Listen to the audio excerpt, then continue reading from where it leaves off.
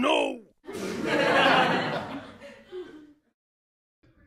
From the AP, Hungary blocks EU-Ukraine aid, deepening rift with Brussels. A rift between the European Union and the member state Hungary deepened on Tuesday when Budapest vetoed an €18 billion financial aid package to Kyiv, leaving the other 26 nations to scramble to keep the money supply going. Hungary's defiant stance also exacerbated an EU dispute over the rule of law under Prime Minister Viktor Orban and his view of Russia's invasion of Ukraine.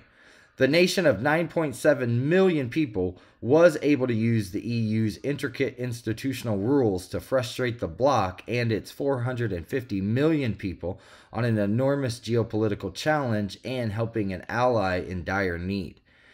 The European Union's Commission Vice President Valdis Dombrovskis said the war in Ukraine demanded unity and speed. Quote, "There are millions of people without water, heat, or electricity, so we really need to move forward," he said.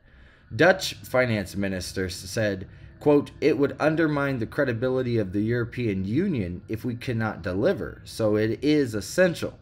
And if you guys want to read the rest of this article, I will post a link in the description below, and I will see you guys on the next video. You know, I don't think we're putting our best foot forward here. I don't think we are.